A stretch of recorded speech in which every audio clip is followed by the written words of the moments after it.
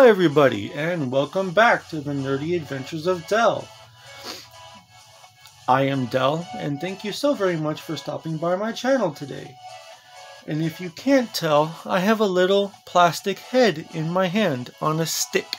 It's a head on a stick. Yeah, but anyways, today I'm going to be continuing, if I can't stop stuttering, I'm going to be continuing my exclusive to YouTube custom figure, which I do have a name for now. I'm just not ready to reveal it yet. I will reveal it closer to the finish of the figure. Today I'm going to be working on the head. This head sculpt right here was an Anna J head from AEW, and the body was a Dr. Britt Baker DMD. Unmatched Dr. Britt Baker, and the head was unrivaled Anna J. So, without further ado, let me get into it. Let me see what I want to do first. I want to do hair or skin. I have an idea for the head, the mouth section that I want to do, but I think for that I might need Warbler. I haven't decided yet. So I think I'm just going to go with the hair for now. And what I'm going to do is take this over here and move it closer. As you can see, the torso is on the clip tree. And I haven't finished the torso yet, so I might finish that while the head dries. So what I'm going to do is clip the head onto the tree like so. Kind of, I need it up and down, so I'm going to bend it. And I do apologize if this video is boring at this point, but hopefully it's going to be a little insightful. I may not know the best way to do it, but it's the way that makes sense to me, and that's okay.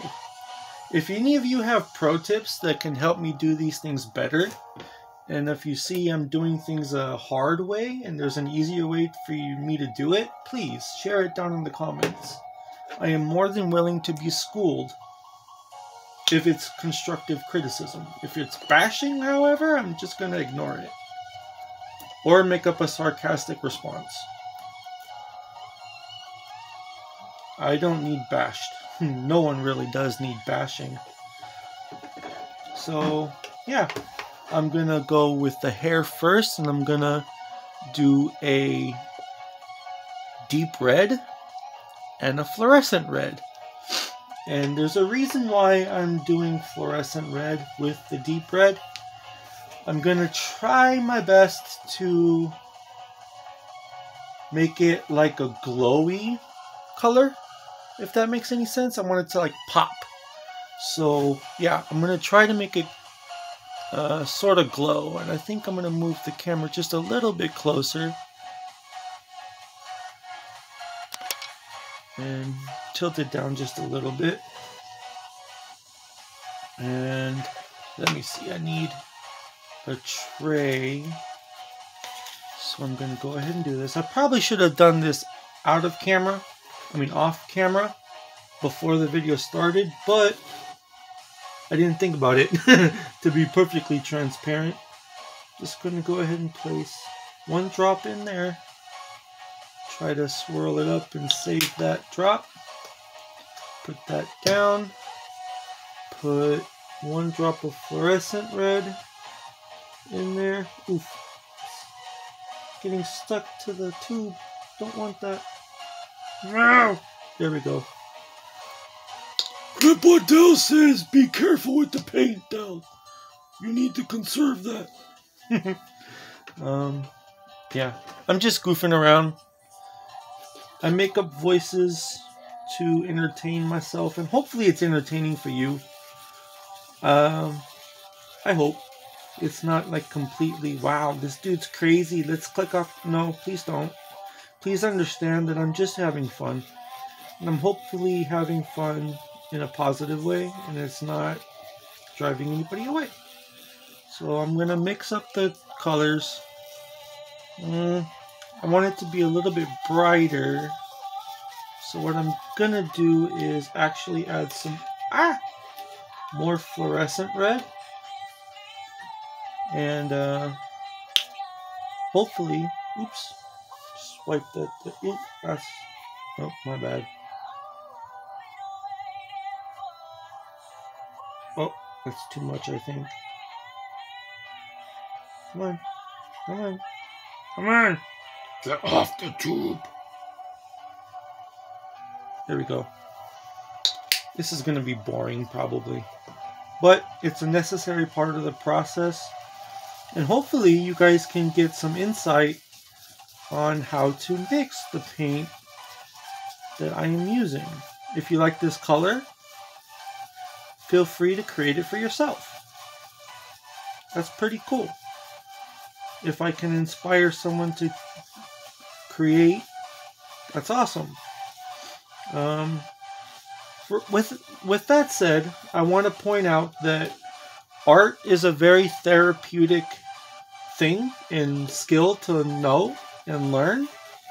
So if any of you are out there having trouble with coping or just going through a really tough time, try art.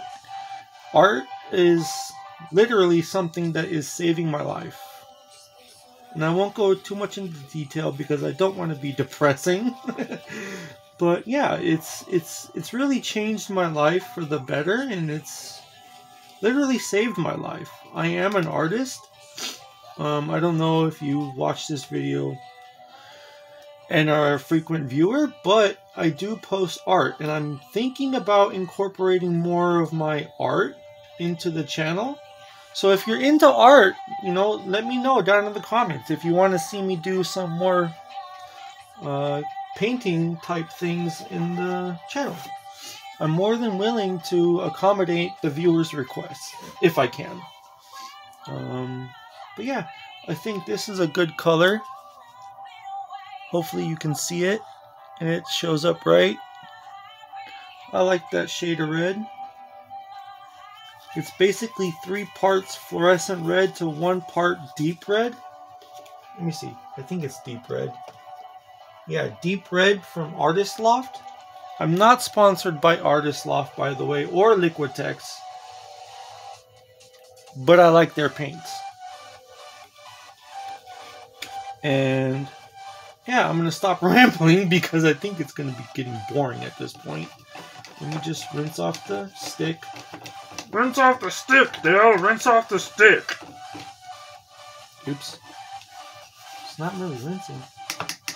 Oh well. Set it over there.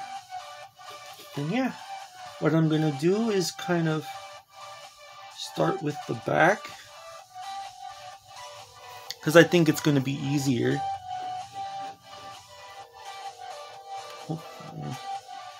Yeah. I need to choose the right brush, which I will choose this brush, because I think it's going to cover better. And I do want the brush to be wet so I can apply a thinner coat of paint, because it's going to help it cover better. That's what I have found, at least, is that thinner coats actually cover better. So we shall see. Ooh, little too wet. Little too wet. Stab it off just a little bit. Get some more paint. Now, I am in no way, shape, or form a professional customizer. It's just a hobby of mine. Yeah. But if you want to learn how to do this more professionally, there are lots of professional YouTubers that are really good and a lot better than me. One, I'd like to shout out Mad Reaper Studios. I really got back into customizing because of Mad Reaper. he seems like a really chill dude. And he does a lot of wrestling customs. So I'm very big into wrestling fans, which obviously these are wrestling figures that I'm customizing. But yeah, I don't know if y'all can tell, but the paint is going on very thin, and that's what I'm looking for. I want it to go on thin so it can go on better and keep some of the detail in the hair. That's why I thin down my paint and get the brush wet. Because to me, it's better to incorporate multiple thin coats versus one thick gloppy coat. I have to be very careful right here because I don't want to get it on the skin, on her actual face. So I think I'm actually going to just leave that thin strip of white around the face, only because I can go in with the detail brush later, and that's going to be the best thing to do for me right now, is just focus on the bottom and try my best not to get the face, because if I get the face with this color, it's going to be a pain in the rear end to try to cover up. So I'm just going over with thin coats and going from there, because thin coats are better to do. You'll end up getting a better paint job with thinner coats.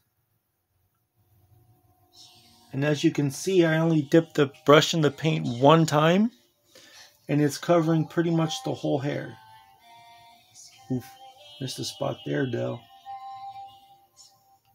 I like to talk to myself when I do these videos because awkward silence is really not cool, and it keeps me focused. Let me see. Be a little daredevil. Try. Just give it a good old college try there. Yeah, I think I'm gonna just leave it like that. Maybe get a little more paint. Just a dab. Go over here. And in just a second, I'm gonna put the paint down. Put the brush down and shout out the YouTube video that I'm listening to right now. It is copyright-free music, so if you like the tunes, and here in a minute I'm gonna shout out the channel once I get a better coat.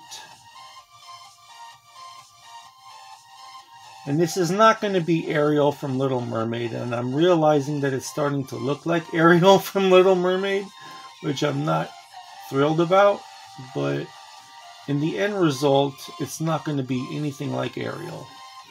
This is going to be more of a villain character, since I don't really have very many villains for my project that I'm going to be working on, which you shall learn more in future videos. Hopefully I can pull it off. But yeah, now that I put that down, I'm going to shout out the channel. It is Dark Sergild, I think is how you pronounce it. DARKSERGIELD. That's DARKSERGIELD on YouTube.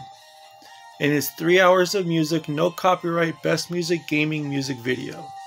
So if you like the tunes, search that and you'll find them. Okay, now, in previous videos I have mixed up paint, and I just put it in this bottle. And yeah, I'm just going to shake it up. And pour a little bit into the opposite section, because I am going to work on the top. Ooh, that's an interesting color. combination. It kind of swirled. I don't know if you can tell, but it's like a silver purple with black. Interesting. Oof. It wasn't mixed well enough. Need to shake, shake, shake, shake it up. Whoa. Shake, shake, shake, senora. Just kidding. Yeah. But I'm gonna work on the torso now.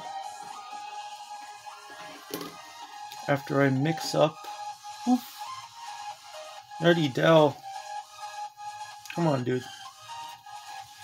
You just mix this up a little bit so it's more of a single color.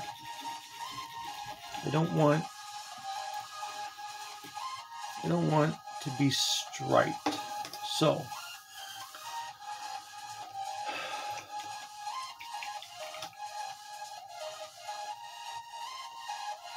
leave that down. I'm gonna need a smaller brush. Which one do I want? I want this one. I'm gonna use this brush for the torso because I'm pretty much done with most of the parts.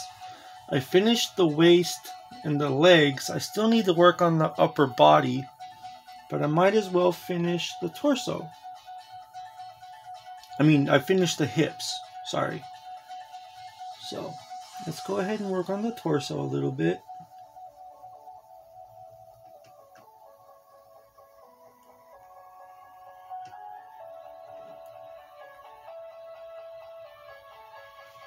And yeah, see if we can knock that out. Oof. It's coming off the tip. Not good. Let's see. Let's do this. That way I can turn it better. Hopefully you guys can see this. I haven't done one of these videos in quite a while. I did most of the figure like a couple months ago, or like a month ago, sorry. And took a break to recharge my creative ideas and work on fleshing out the idea for this figure better. So yeah, I think I just need one last coat. And I forgot to dip it in the water. Whoopsies. But at least it was mostly done anyways, so it doesn't matter too much. And yeah, I think after this coat, I'm going to call the torso done. So we are knocking out the torso today and starting on the hair for the figure. And she's going to be a villain, like I said. But one thing I will reveal at this point is she is going to be, how to put it, a teeth thief, I think. It's not finalized, but I think I want her to be a teeth thief. Kind of like an antithesis for a tooth fairy. Tooth fairies take your teeth and leave money. She just robs you of your teeth. I think that might be a unique villain. Maybe not a major villain, but that's okay. I'm still working on that though. It could change by the time I finish this figure, which has been a while, to be honest.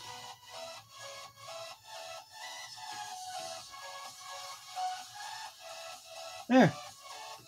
I think that's good enough. What do you think? And I like how it shimmers. That's pretty dope. Pretty cool, pretty cool. I don't see any gaps.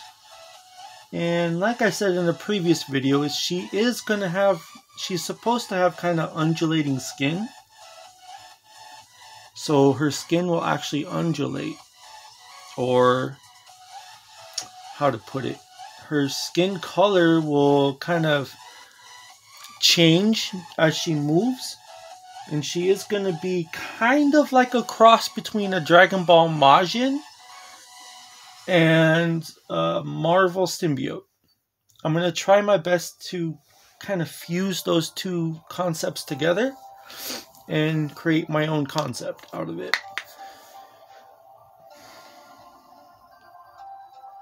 But with all that said, this is all I can do for today because I have an appointment to make. So, thank you for watching this video. We knocked out the torso and got started on the head sculpt. And I hope you at least found this video instructive on how to paint properly. And with that said, thank you for watching. Peace out and take care, y'all.